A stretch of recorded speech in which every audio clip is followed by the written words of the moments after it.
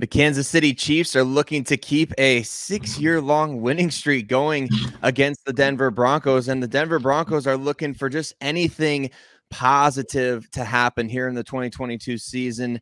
Welcome to this week's crossover edition, Locked On Broncos and Locked On Chiefs. I'm Sayre Bedinger, co-host of the Locked On Broncos podcast, here with Chris Clark, co-host of the Locked On Chiefs podcast. Thanks so much, everybody, for tuning in here on the Locked On Podcast Network, making Locked On Broncos or Locked On Chiefs your first listen of the day. Free and available on any platform you listen to, as well as on YouTube, so you can watch or listen wherever you're at.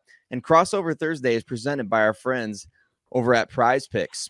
PrizePicks is so much fun. It's easy to play. There's no competing with other players. It's just you versus the projections available. Pick 2 to 5 players, and if they score more or less than their PrizePicks projection, you can win up to 10 times your money on your entry. It can literally take less than 60 seconds to enter. It's that easy. And we love PrizePicks. We know you will too. And first-time users can receive a 100% instant deposit match up to $100 with the promo code Locked On. That's one word. That's PrizePicks.com, promo code Locked On. And Chris, we're shaping up to see dare I say, interesting matchup between the Denver Broncos and Kansas City Chiefs. I mean, interesting from whatever, I guess, depending on what perspective you look at it from. But it's certainly one of those things where the Chiefs, once again, in a position to clinch in terms of playoffs. The Broncos pretty much clinched not making the playoffs. So this game got flexed out of primetime. Not even Patrick Mahomes could keep the Denver Broncos and Russell Wilson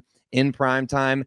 I'm interested to hear from you. I know we're going to take a look at a number of different angles from this game, but what would you say, looking at this game between the Kansas City Chiefs, the Denver Broncos here in early December, the first of 2 matchups between these teams? What are you looking at in terms of just the biggest storyline from the Kansas City Chiefs perspective? I think the biggest storyline has to be their chase of a 7th consecutive division title, and really the number 1 seed in the AFC. And that is what the storyline is going into this week for me. And I say that because you watch them lose to the Bengals for the 3rd time in a calendar year. That is the craziest thing to me. It's the 3rd time this in 2022. And how are they going to respond? And, we'll get into our predictions later. And I'm trying, I'll be very clear on this. I do think that this is a game that, Kansas City should not be looking over because the Broncos have talent on defense. But we've seen what they've done with Russell Wilson. And this is a game that Kansas City should feel pretty good about. But they have to play their game, and they have to show up, and they have to be ready for it. And there can't be a hangover from last week's loss. Right. And that's the biggest thing. It's like, from the Broncos fans' perspective, I can only speak for myself, but I'm sure a number of others kind of, share the same perspective. Like, you don't want to play the Kansas City Chiefs coming off of a loss, right? At least in the Andy Reid era or the Patrick Mahomes era, it's been really tough to beat them coming off a loss. I guess if you're the Cincinnati Bengals, you've got the kryptonite or whatever.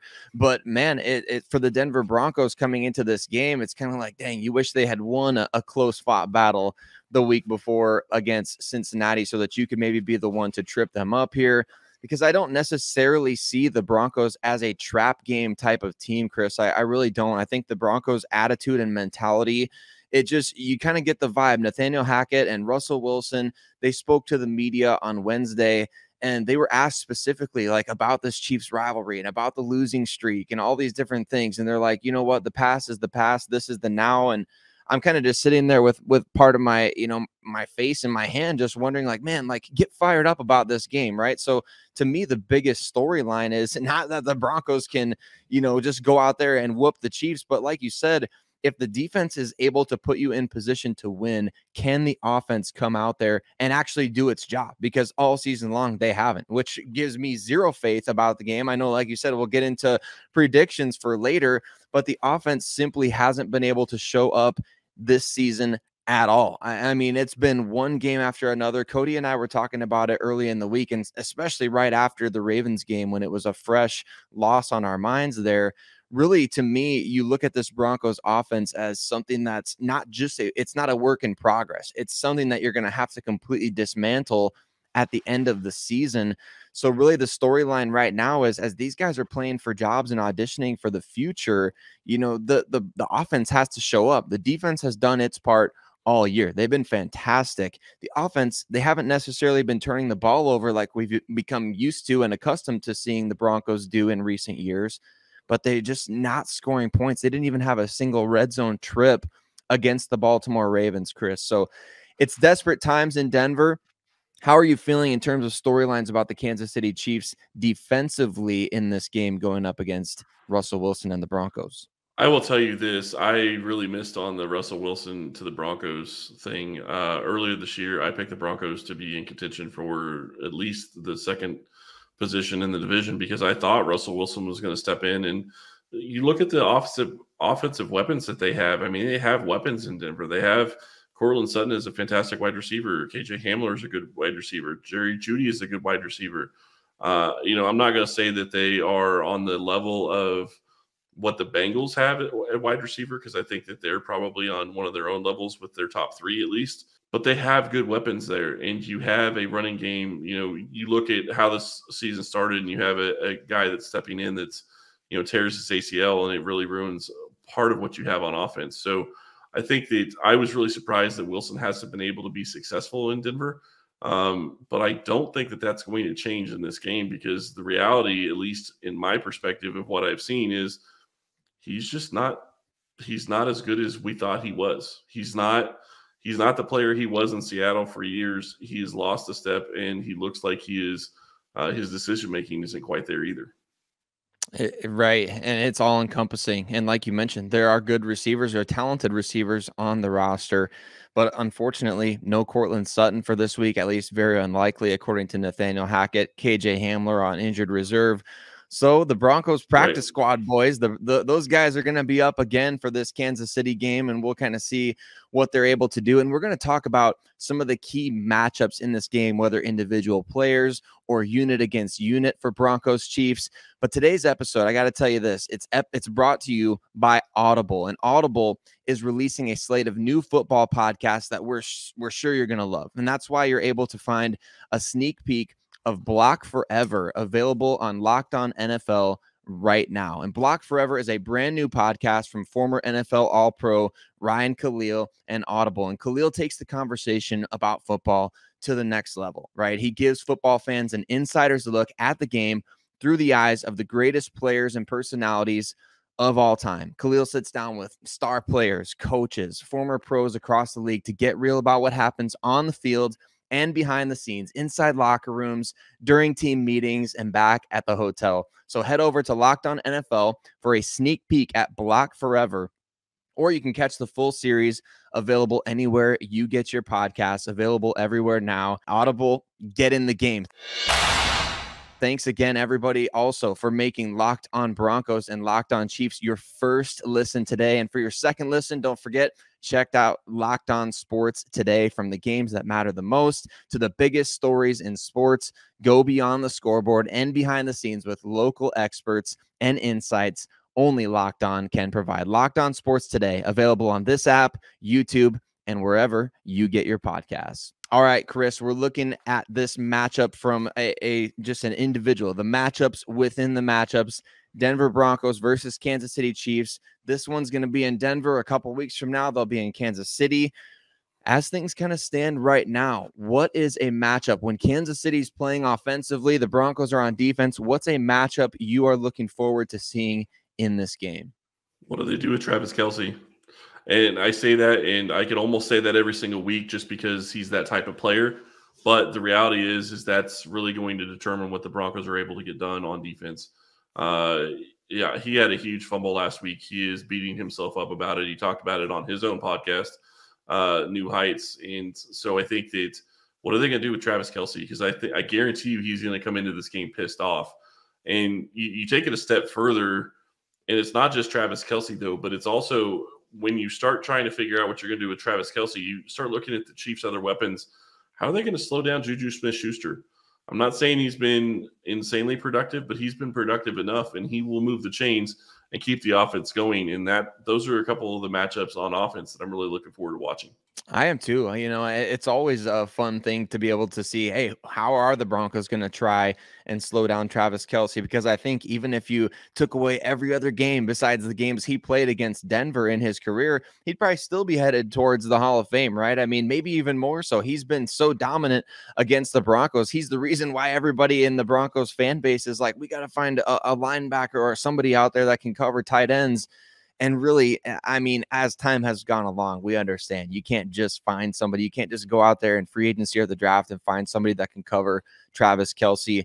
Justin Simmons actually talked about that when he was meeting the media on Wednesday. He talked about the fact that, I mean, against man coverage, Travis Kelce just knows how to beat man. He's simply just one of the best ever at doing it. And against zone coverage, I mean, especially when the play breaks down, Travis Kelce, he's able to find those soft spots. He's able to find those holes in the zone coverage and just sit down, and Patrick Mahomes knows how to find him. So that is going to be a fun matchup for sure.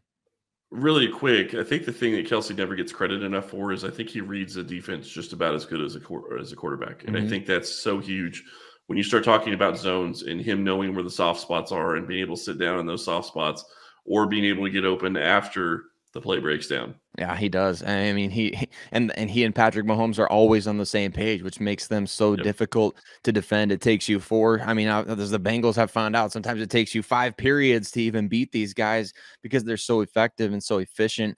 And I think when the Broncos are on defense and the Chiefs are on offense, I'm kind of looking at the same type of matchup, but I'm looking more towards the line of scrimmage. Can those Broncos pass rushers get after Patrick Mahomes? We've seen throughout the season, the Broncos have been pretty good in terms of applying pressure. There was a little bit of a dry spell after the Bradley Chubb trade, but things have started to heat up again lately with Baron Browning and Jacob Martin, the player that they acquired at the trade deadline. Obviously, Draymond Jones and Deshaun Williams and DJ Jones on that interior defensive line. We've been seeing a lot of Alex Singleton and Josie Jewell getting sent on blitzes. Even the nickel corner this past week against Baltimore got sent. The Broncos were getting good pressure, and they have been getting good pressure, I would say, for the majority of the season. But as we've seen against Patrick Mahomes, you can have the perfect pass rush dialed up, and you can get your hands on him. And if he escapes and gets out, well, who's he going to go out there and find on the scramble drill, right? He's always going to find Travis Kelce. So if you don't get there with your first guy, the second guy can't miss, right? And so that's where I think we're looking at this matchup defensively for the Denver Broncos. If your first guy gets there and misses, does the second guy come in and make the play? So that's what I'm looking for. When the Broncos are on offense, though, the matchup that we've all been waiting to see kind of come to a point of maybe just something good happening, right, is that passing attack of Denver against the pass defense of the Kansas City Chiefs. And that's all encompassing. That's from pass protection to the time the ball leaves Russ's hands to the guys running the routes, because we haven't seen anything really good happen in that regard consistently all year. I will say this, Chris, the one thing that's been a huge positive over the last, month and a half, 2 months, has been the development of Greg Dulcich and his usage as a weapon in the passing game. He's been a dynamic playmaker. He's shown strong hands. He's shown ability after the catch. He can get vertical down the field. Greg Dulcich is going to be a guy that I think the Broncos will utilize him all around the formation, especially with like I said, Cortland Sutton, KJ Hamler. Those guys are out for this game. And Jerry Jeudy's also, he's limited to start the week with his ankle injury. He's probably going to play, though. But we're going to see a healthy dosage once again of Greg Dulcich. Can he and the passing attack find those holes against Kansas City and take advantage? And these receivers that the Broncos actually have playing, Kendall Hinton, Montrell Washington, Jalen Virgil, Brandon Johnson, a lot of guys that Chiefs fans may be hearing their names for the very first time. Those guys have to find ways to make plays and make their presence felt and get open and do something with the opportunities that they're given. So when the Broncos are on offense, I'm looking forward to seeing that passing attack go up against the Chiefs defense. How about you? When the Chiefs are on defense, what's the matchup you're looking at? I want to throw something out really quick about Patrick Mahomes versus your defensive line. I think that's going to be a fantastic matchup. And you're absolutely right. If you don't hit him with the first guy and you get him down, he's going to get out. He's going to do something. But the other key there is you can't really blitz him. If you blitz Patrick Mahomes, it's generally not going to wind up very well for you. So that's something else to watch. When you start looking at the Chiefs defense versus this Broncos offense, I think you're right. I think that, the entire passing attack is a big question when you start looking at the Broncos going against the Chiefs. And I have a big question there because while I think the corners played pretty well last week to an extent, considering that you have 3 rookies that are basically taking a lot of your snaps at corner, the safeties really left something on the field, and the linebackers did as well. It's a question of, can Kansas City show that they can be defensively sound in their scheme and do what they're supposed to do? I was really surprised by the effort that we saw by some of the safeties and the linebackers at times last week, because that game should have meant everything to Kansas City after what happened in the playoffs last year. And it just didn't look like they were quite to the level that I expected that they were going to be at. Right. And we saw even on social media a little bit throughout the week early on, Justin Reed kind of getting called out a little bit for some missed opportunities there against the Bengals. And certainly, I mean, the Broncos have kind of been a, if I can say, get right team for a lot of other teams this season, especially, I mean, you look at the Las Vegas Raiders, the couple of times that we've seen them play really well in stretches this season has come after they played the Denver Broncos. So I guess we'll kind of see what happens in this game. Another quick one to look for: Chris Jones against that interior Broncos offensive line. Is he going to be out there just wrecking the game? I mean, we know that he does that on a regular basis, right? But if he's out there and he's getting interior pressure, that's going to make it very, very difficult for Russell Wilson to find anybody downfield, much less see the field in its entirety. So it's going to be an interesting game, right? I mean, we look at these different key matchups going forward, and man, it just feels like things are just weighing so heavily in favor of Kansas City. But you know what? It's any given Sunday, and we're going to be giving our predictions here coming up. But first, I want to tell you about a couple of sponsors today: BetOnline and Built Bar. And BetOnline.net is your #1 source for sports betting info, stats, news, and analysis. Get the latest odds and trends for every professional and amateur league out there, from football to basketball to soccer and esports. We've got it all at betonline.net. And if you love sports podcasts, you can find those at BetOnline as well. We're always the fastest and easiest way to get your betting fix. Head to the website today or use your mobile device to learn more. BetOnline, where the game starts, and our friends over there at Built Bar. So can we pause for a second and just say, the Built Bars, they're amazing. I mean, Built Bars got new reimagined flavors: the cookie dough topper, the coconut brownie bar, coconut brownie topper, white chocolate peppermint granola, Built's take on the granola bar, so it's more filling, and I mean, it's still insanely tasty. And then you have candy cane brownie puff. I mean, Chris, I don't know about you, but the puffs, I put those things in the microwave for like 8 seconds. It's perfect. It's like biting into the universe's most delicious cloud. So first off, for anybody that hasn't tried Built Bars before, I mean, they're the best tasting protein bars ever, and they're revolutionizing nutrition as we know it with 100% real chocolate, 17 grams of protein, shockingly low sugar and calories, only 130 calories. So I know that helps if you're checking out your macros and things like that. Built Bars can help you out, just curb that little sweet tooth that you've got. So sink your teeth into that first bite, and it'll change your life. I mean, it'll change the way you approach nutrition and fitness. And there will be a time before you will think about this. I can't make my life before Built Bars and these new flavors. So and the magical, wonderful time afterwards. So I have a lot of different flavors that are my favorites, Chris. I personally love just any of the brownie, like the brownie ones. Those are always good, especially heated up in the microwave. So you got to try maybe one of those mixed boxes. You can try those and find your favorite flavor.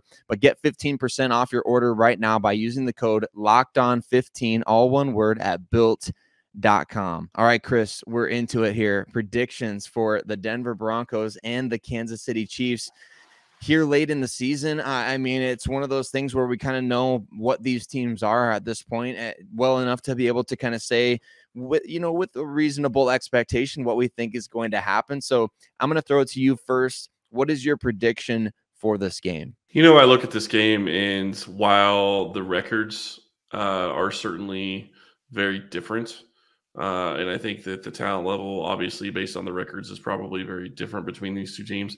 It's a divisional game. And the other thing that you look at is you look at the Raiders, sorry, not the Raiders. You look at the Broncos. this year, and I said the Raiders because I was just looking at the scores a second ago. The Raiders are the only team I think that have gone over 30 points against the Broncos this season. The Broncos defense has been playing very well. It's just that their offense can't score any points. And I bring that up because while Kansas City's offense is the number one offense in the league in scoring, they're scoring over 29 points a game. I think that's fantastic. I would love to think that they could score over 30 points against the Broncos, but the way the defense is playing and the way that they've been able to, I'm not going to say shut down teams, but slow them down enough to where they could make it even with their offense or closer to even with their offense. I think that that's problematic. And one of the biggest things you talked about earlier was pass rush. Is the Denver Broncos pass rush going to get home against the Chiefs? If it does, that makes this game harder for Kansas City to win. I still think they win the game. I still think that they are able to put up some points. I just don't know that they're going to be getting over 30 like you would normally expect for Chiefs offense, especially in a divisional game. So I'm going Kansas City 27, Denver 14. I could see that. That would mean 2 touchdowns though for the Broncos. So I mean, you're giving them a lot of credit there, Chris. I think really for me it boils down to, can the Broncos defense hold the Kansas City Chiefs for a long enough amount of time for their offense to be able to put some sustained drives together? And we've seen that all throughout the year. Like you mentioned, that one game against the Raiders was really the one time the Broncos defense kind of fell apart for the most part, right? And I think going forward here, looking at this matchup against the Kansas City Chiefs, are you going to be able to have some success against Patrick Mahomes? Are you going to be able to have some success against that offense and really not give up on the season? I think the Broncos defense is going to come out in this game and play extremely hard. I think we're going to see them hold the Kansas City Chiefs to just barely over 20 points. The question is, can the Denver offense actually score if they hold the Chiefs to 23 points? Can the Broncos offense score 24?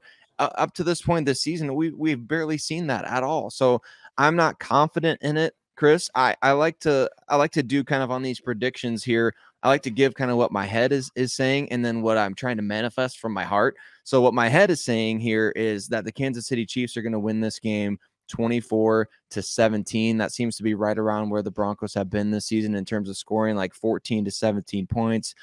But my heart is trying to manifest that 24-23 Broncos win with a field goal as time expires, right? So they're playing at home. They're playing for jobs.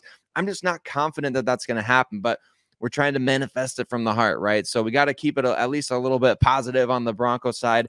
I don't see them winning this game. I'm not going into this week expecting it, but I mean, you never know. I mean, it's any given Sunday, right? And they got flexed out of prime time, so they're playing at home. You never know what can happen. It would be the first time the Broncos have beat Mahomes. It would be the first time they beat the Kansas City Chiefs since 2015 when they won the Super Bowl. It would be something else. And it would certainly send Broncos country into a tizzy from the fact and the standpoint of, like, right now, everybody's kind of moved on for, like, after the season. Everybody thinks, okay, well, Nathaniel Hackett, he's out. What's going to happen with Russell Wilson? Everybody's kind of already moved on to that point. But if then you go out and beat the Kansas City Chiefs, I wonder how much would that change the discussion, if anything. So that's where my head and my heart is at, Chris. Do you have any final thoughts on this matchup? You made a great point, and I didn't think about it when I said 14. I think I'm going to change my score, and I'll go 27-13 because I do think that Kansas City is probably going to be a little bit better in the red zone, and the Broncos have had trouble scoring there. So I think that they maybe get close enough for a field goal, especially considering it's in Denver and they're going to be able to kick from further. So I think that could play into it. The other thing I will say is that you're right. It's any given Sunday. But the one thing I will say about this is the Chiefs are in a position where they have to be extremely pissed off about how that last game ended. And if Kansas City is pissed off, this might be a very interesting game, and it may be getting out of hand a lot quicker than I would normally think. Right, and we've seen that before around this time of year in Broncos-Chiefs matchups. So I guess as of right now, we're kind of just hoping for the best from Broncos country's perspective in terms of a good game. Hopefully they can give the Kansas City Chiefs maybe the best game that we've seen the Broncos give the Chiefs in 6 or 7 years. From the Chiefs' perspective, looking to bounce back. Thank you again to everybody making Locked On Broncos, Locked On Chiefs your first listen of the day every day. We'll look forward to seeing you later on this week.